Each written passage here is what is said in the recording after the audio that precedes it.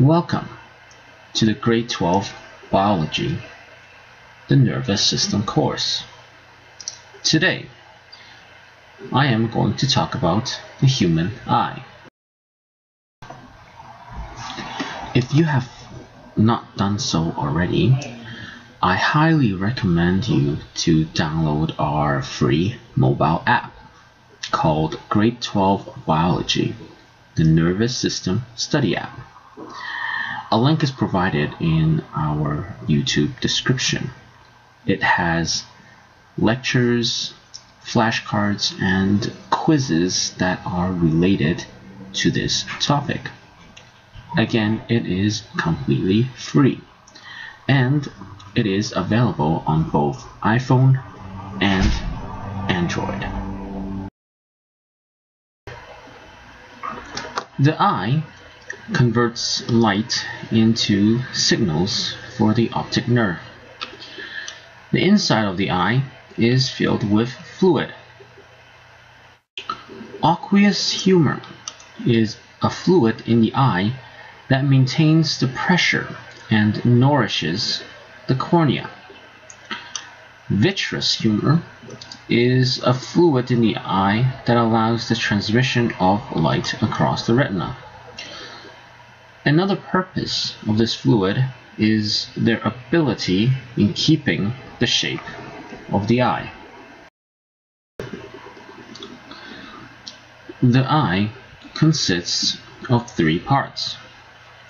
From the order of outermost of the eye to the innermost is sclera, choroid, and retina. Sclera is the outer protective layer. Sclera includes the white substance of the eye and the central clear part, also known as the cornea. Choroid is the middle layer, and it includes the blood vessels for the eye. The innermost layer of the eye is the retina. The retina's purpose is to carry the visual senses to signals carried from the optic nerve.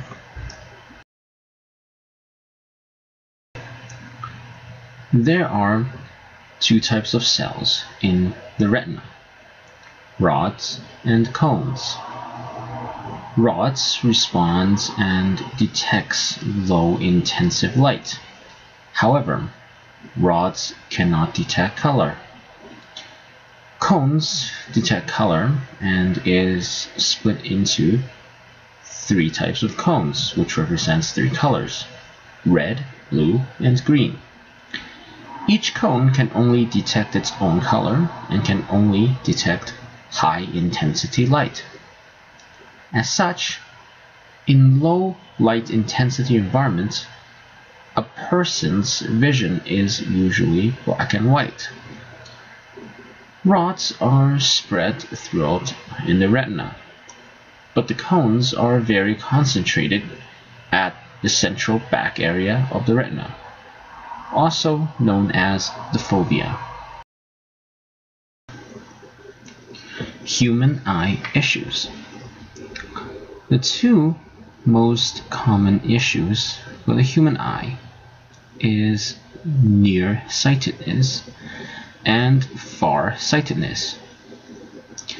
Nearsighted have the image being focused in front of the retina, whereas being farsighted is having the image being focused in behind of the retina. In both cases, nearsighted and farsighted can be corrected using glasses of different shape.